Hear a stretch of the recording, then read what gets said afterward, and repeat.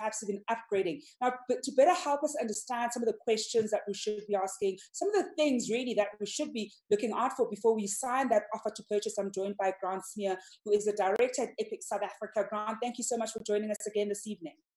Thanks for having me, Zama. So I think, Grant, I mean, let's probably just go right into it, right? I mean, so many people are very likely looking into buying, into a new development. That whole, I think, to many, probably one of the things that appeals to them is moving into a brand new place. I know some of the developments even offer, some of the kitchen accessories. So you really want to move into a place that nobody else has, lived in. And there's just something about that, right? But what are some of the things that we should be looking out for? Some of the questions we should be asking, whether it's the sales rep or the developer who's selling us that property before we sign that offer to purchase? Yeah, so obviously new developments are very marketed very well. They're packaged beautifully, and you sort of go along to these places that are landscaped and look amazing, and it really feels like home. And first and foremost, you should be looking at the developer's reputation and their history. How much have they developed? What have they developed in the past? Have there been any issues with the developments? So I think first and foremost, you need to consider the developer and their experience, whether it's the developer themselves or the bigger development team, what their experience is and what they've actually produced. And I think, Grant, where some of how would we actually find out some of that information? Because I think if you look at certain markets, certainly, for example, in the Gauteng region, you'd find that there's so many developments that are popping up, so many different names that you can see on the various boards, that some people might not know some of the more household names in terms of the developers. Perhaps some are more familiar than others, but certainly not every developer is a household name. So how do we then kind of fact check whether this would be somebody's, first development, or they've kind of been in the game for a number of years, or perhaps even have multiple projects running in different parts of the country? So first of all, when you've got a sales agent on the ground that should know the ins and outs of the development itself, as well as the developer and the development teams, the professional team that's involved. So asking the questions there, which developments, how many units, where have they developed in the past, and then making use of our friend Google to just get online and jump and check out the developer and see if there's any feedback or reviews or comments or anything that's popped up online about the development that they've had. An example is I know again in Gauteng there've been several developers where developments have popped up, like you say, and there's actually been a massive issue with damp, and a lot of the developments haven't had their damp-proof coursing put in place properly. That issue has then followed a couple of developers around, because it's something that they do as a matter of course, is they don't invest in the properties, make sure that for example, the damp doesn't cause an issue later on. So you can sort of check with the sales agent first and foremost, and then just jump on Google and check them out. And I think, we'll get to some of the questions that you should probably ask when it's now at the post-sale aspect, because I think there are so many issues that could come up post the sale. And, you've already highlighted one. Damp does become such a huge issue. I mean, I've heard horror stories of people who've bought into new developments and then it starts raining because perhaps they probably, bought in the winter, then comes spring and summer, it starts raining and they have a massive damp issue. And when they follow up with the developer has nowhere to be found. They said, they've handed over the unit and there's nothing that they can really do. And when you kind of search around, you ask around, you get a sense that that developer tends to have that more often than not. And typically, some of the consumers probably didn't know about it. So we'll look a little bit about some of the processes that perhaps you could ask about when it's now post-sale and you find certain snags in the particular property. I think what are some of the issues that you should be looking out for when you're buying a new development? Because I think oftentimes developers sell at different stages. Sometimes it's a brand new development. They haven't even broken ground. How would you then know that this is the type of property I should even be going for? They don't even have a unit that's ready, to display it because they haven't built it. And perhaps in the next few months, then they'll have that unit up and ready so you can get a physical sense of how it's going to look like. But before that, you're literally just looking at a drawing, you're looking at, there are mock-ups, and you're already signing that this is something that you want to buy. And I think they even, you put in like a 20,000 or 30,000 Rand deposit once you've like signed. What should we be looking out for at that stage when it's just buying off plan? They haven't even broken ground at that stage. Yeah, so I mean, if you're buying off plan, firstly, the risk that you're taking is nature of that transaction. So you are taking quite a substantial risk, and therefore are getting property at a discounted rate compared to, for example, a property that's been built and the developer's shown proof of concept, has sold some units, and that's why phase one is usually cheaper than phase two and phase three. I mean, that's just the nature of the game. So go back to my point, reputation of the developer is vitally important. So looking into the developer first and foremost. Secondly, when you are going to sit down and sign that OTP, don't allow emotion to take control. So those sales agents at developments are trained to make sure that you get there, you get all excited about the property. They'll show you 3D rendering, 3D models, show you the small little architectural model, and you get so excited about being able to visualize and see the units you're going to live in that you immediately sign that OTP. I would suggest that you go down to the site, take a look around the site, make sure that it's viable, firstly, from your perspective in terms of location, where it is, the services, and then take the offer to purchase and go to your conveyancing attorney and ask them to go through it. There are a lot of issues in development offer to purchases that tie you into that deal, regardless of how things progress down the line. And one of those examples is an issue that you have is a development starts, but then they miss their deadlines. So they say, well, you're going to have occupation the 1st of March 2021, and 1st of March 2021 comes and half of the first block is built in maybe the gatehouse. So you need to be able to get out of that contract if they haven't hit those timelines, and often that clause is missing. And I think, you know, that was actually one of the questions I wanted to ask was around, you know, timelines. So in the event where perhaps you're talking to the developer and you're asking them even about some of their past developments, perhaps one of the questions that you should be asking is, do they need some of the various deadlines of the different phases as they are building? Because that would also essentially indicate to you with this particular development that, look, we've done this before, firstly, and secondly, we're able to meet our deadlines. So you don't find yourself in a situation where you anticipated occupation at a particular date, and then the unit isn't ready, and you have all these different, sort of excuses from the particular development.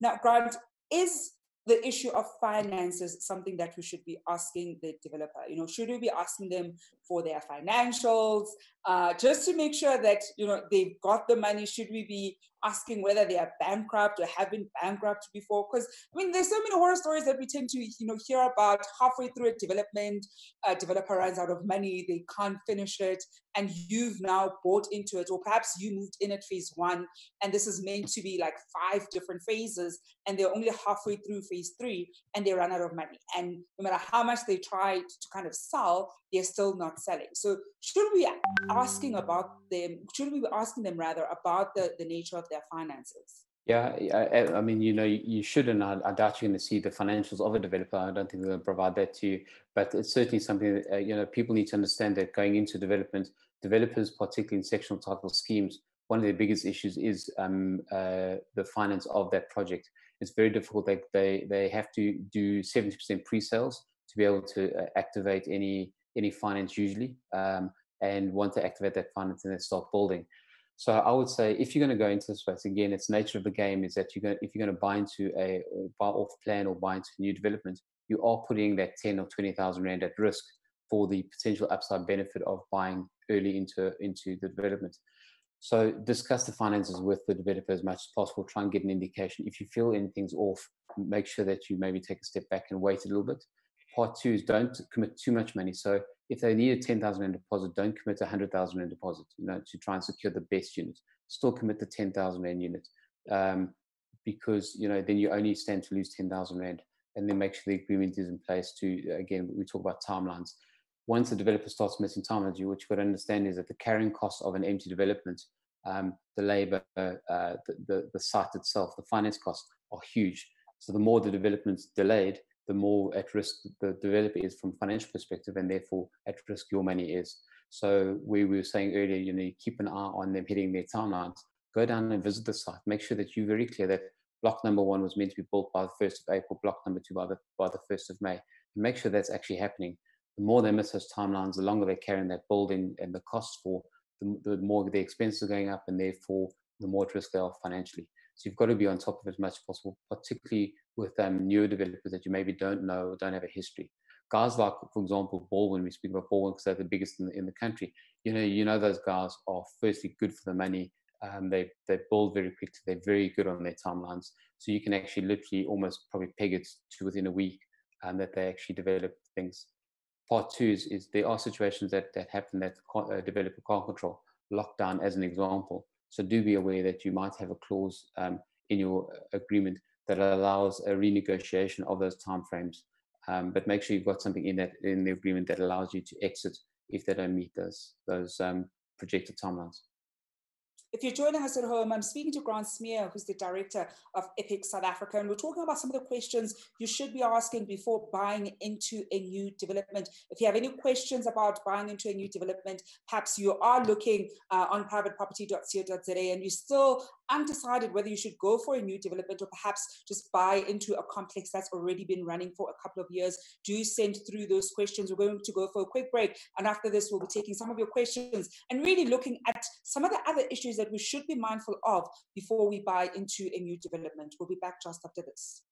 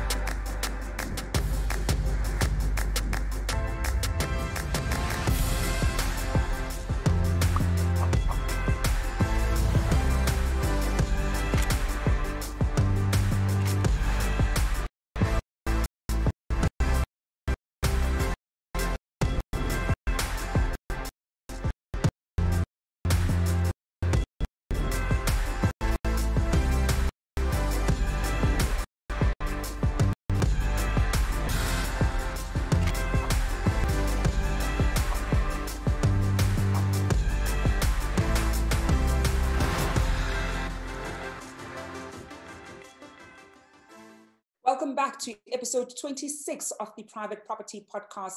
I'm your host, Zamantungwa. Tonight I'm joined by Grant Smee, who's the director of Epic South Africa. We're talking about some of the questions you should be asking before buying into a new development. And of course, if you've got any questions around buying into a new development, perhaps you're a bit, uncertain about whether to buy into a new development or maybe just go for a complex or an estate that's already established, do send in those questions. Grant, I've already got a question coming in from Nonhlanhla Ndabeni, who asks, why are the last phases so expensive? So, I mean, like I said earlier, buying into a development off plan in particular, and that first phase is usually the most risky. Also, the developer tries to incentivize those first buyers to really get to that 70% pre-sale. So what they'll do, they'll divide the sections or the phases. And phase one, they'll need to develop and get the finance on. So they'll try and get 70% pre-sales, use some of the profit to then finance phase two, phase three, and carry on. So really, it's about two things: is proof of concept, buyer confidence, getting people in. And once that phase one is built, they can show firstly they're established, they've developed, and therefore people pay phase two, phase three more because there's less risk to the buyer or to the buyer. Sorry. And so Grant, I've seen a lot of different developments, especially here in Gauteng. If anything, we've got quite a lot of excess stock, where some of the developers, for example, are even offering free levies for a year. And I suppose it's a way to entice buyers to buy in. But I think for many of us who are able to see the other side, it's also developers who are struggling to sell some of that stock. Should people kind of tread carefully with some of those developments where they are struggling to sell some of their units, or should we just take it as we're in a market where there is quite a lot of excess stock and it isn't necessarily a sign of a bad development, but perhaps just the market that we find ourselves in, particularly in the Gauteng region? Yeah, I think it's an interesting one because any property, so we can take new developments, existing stock, anything. There's always a price point for it. So a property will always sell at a price. So if it's being sold at the right price, there's always a market for it. So if a developer is struggling to sell, my first question is it poorly developed, or is it poor development, or is it priced too high? So if you are comfortable getting in at a certain level, so should a lot of other people in the market. if there's a 100-unit development and they're struggling to sell 30 of their units, I would potentially question why those units are sitting available. If we're in a difficult market right now, even if they drop that price 100, 200,000, they'll be able to sell all 30. So there's always a price point that a property will sell. So regardless of the market, of the nature of the market. So I don't think that's necessarily something. So yeah, you're exactly right. If somebody is struggling to sell the stock, I'd be quite cautious of getting into that space. And I think it's something that probably a lot of people in Gauteng are mindful of. I mean, I'm not so familiar with other parts. I certainly see it here in Gauteng. You're driving around and you see big boards with, get first 12 months off of levies, which I suppose seems enticing when you consider how sometimes levies can go up to 2,000, 3,000, sometimes even more. But the upside could, as you're saying, that there could actually be something that might be suspect beyond it being just excess stock for the sake of excess stock. And I think perhaps then that brings us to the issue of negotiating prices. I mean, oftentimes a lot of people who want to buy into new developments have an issue with the price, right? Because oftentimes in property, we know that the price that's advertised isn't necessarily the price that you're going to pay. You're able to negotiate, sometimes get 5, 10, even more percent less than the purchase price that was advertised. And yet we tend to not see that being the case with developments. How do we go about negotiating a lower price in these new developments, particularly because a lot of times the developer has already sort of priced in their price point as they're doing their own financials and building essentially. So how do we go about negotiating and trying to get a lower price than what they've advertised to us? So I mean, the first thing is to just understand what the reason why you're buying into a complex or why you're buying into development. If you feel that there's a good developer and he's good, creating good stock, he's come with a great product in a great area, you could potentially see upside benefit by buying in early and then seeing some capital growth there and benefiting out of that. So you might not want to negotiate a discount, but just get in as early as possible and also buy the best possible units from a location point of view within the complex. Part two is if you're really looking to then negotiate a discount, I would take a look at a few things. Is how many developments are going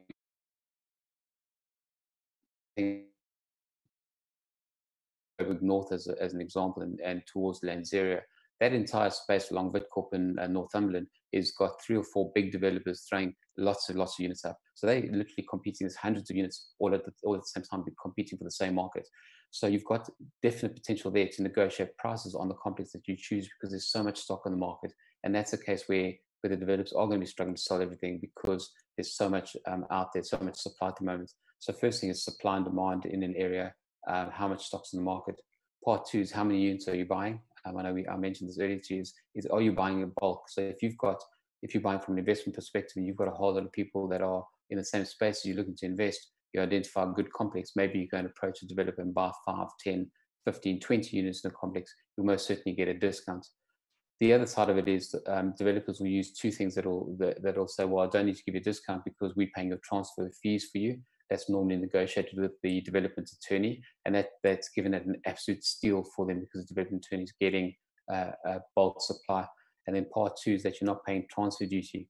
But remember, if you are generally buying into complexes, and let's talk housing again, you're generally buying below the R1 million mark, which means there's no transfer duty applicable anyway, but you are paying VAT within their purchase price, which is then financed. So it is something just to keep in mind that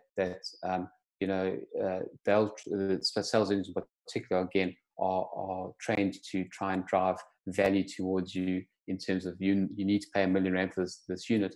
Whereas if you bide your time and you play the game right, you do your research correctly, you could potentially negotiate slightly better deals, particularly now we spoke about it earlier in this market. A lockdown and post-lockdown market is going to be an absolute buyer's market.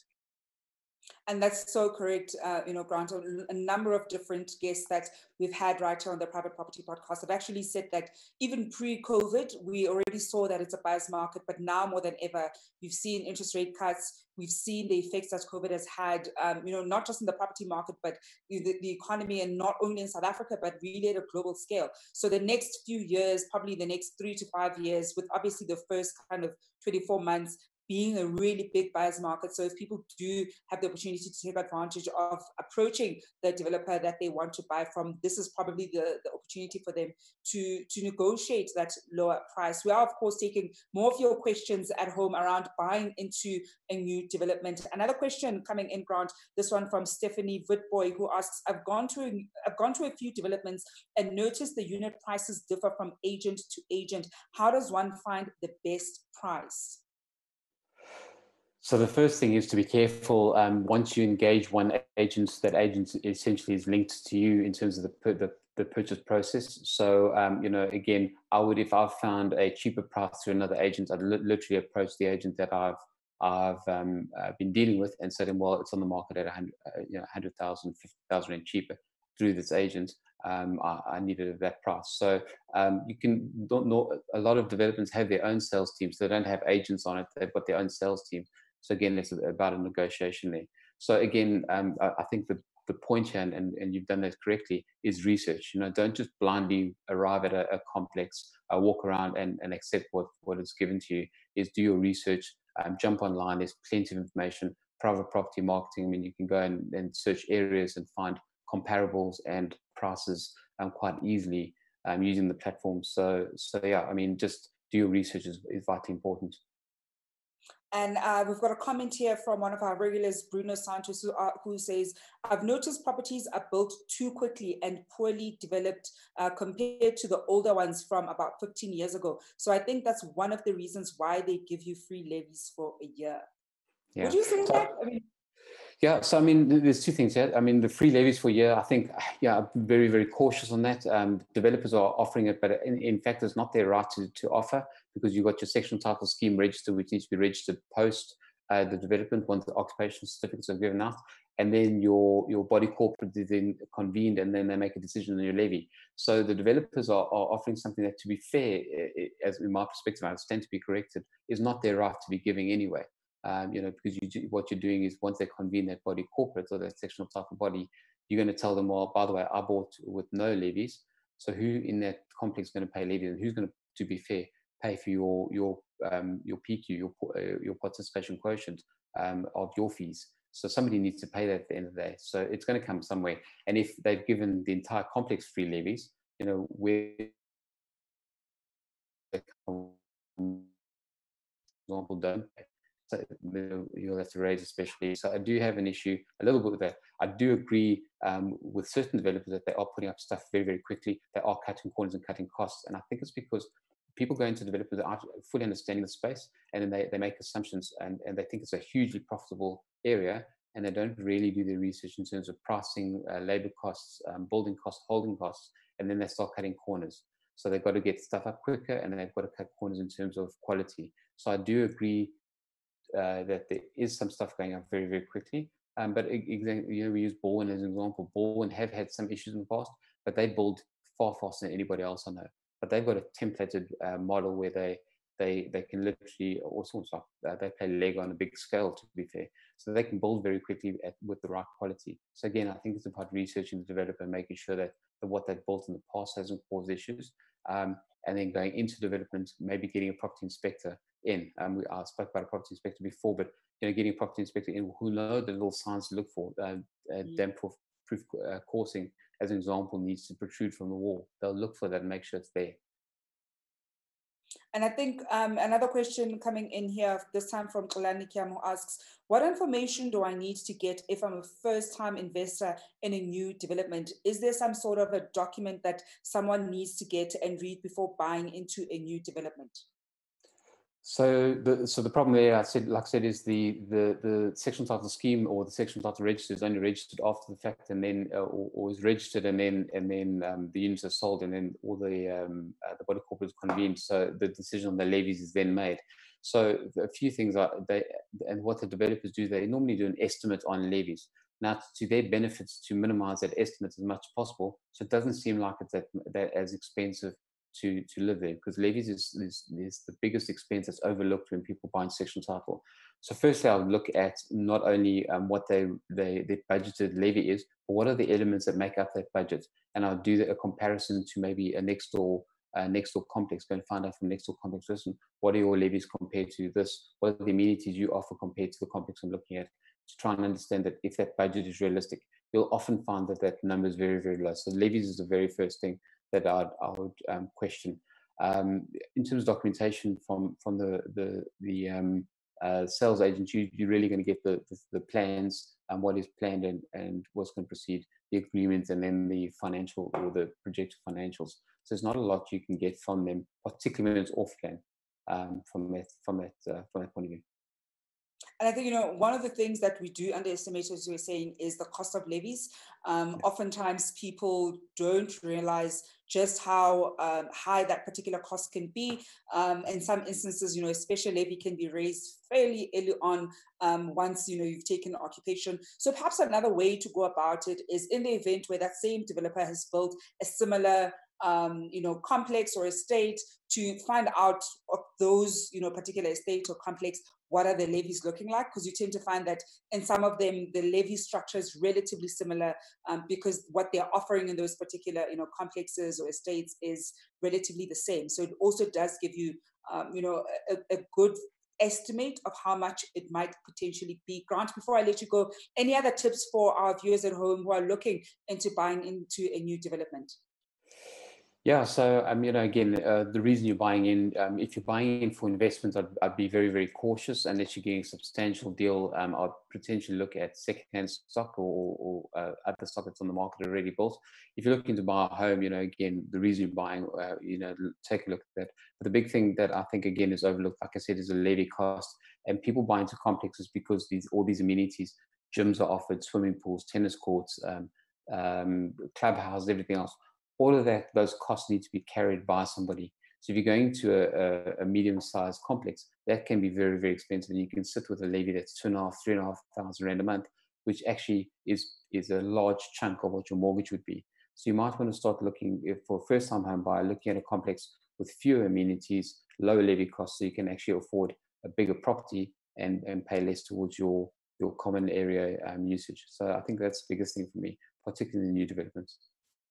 Thank you so much, Grant. So I think to our viewers at home, if you are looking into buying into a new property, there's quite a bit of research that you must do, from understanding, whether or not the developer who's building has done this before, researching about their track record, researching whether they have processes in dealing with the post-sale snags that might come up into that particular development, and really being sure that you trust that particular developer, but also understanding what happens after the fact. So, what are your levies going to be looking like? Are you sure about the estimate of those particular levies? Are you sure that you'll still be able to afford that place post, having bought that particular establishment? And really the big thing that Grant has emphasized is the importance of making sure that you double check and research. And you can, of course, do that right here on privateproperty.co.za, where we give you various tips on how to go about navigating, dealing with developers on your home ownership journey. Grant, thank you so much for joining us this evening. I've been speaking to Grant Smee, who's a director at Epic South Africa, and we've been looking at some of the things or questions that you should be looking out for and asking when buying into a new development. We're, of course, back again tomorrow evening, looking at another issue that is affecting a lot of us. And of course, if you're on your property journey, you don't want to miss that one. Until tomorrow, we'll be back. Good evening. I hope you're staying home and staying safe, and we'll be back again tomorrow.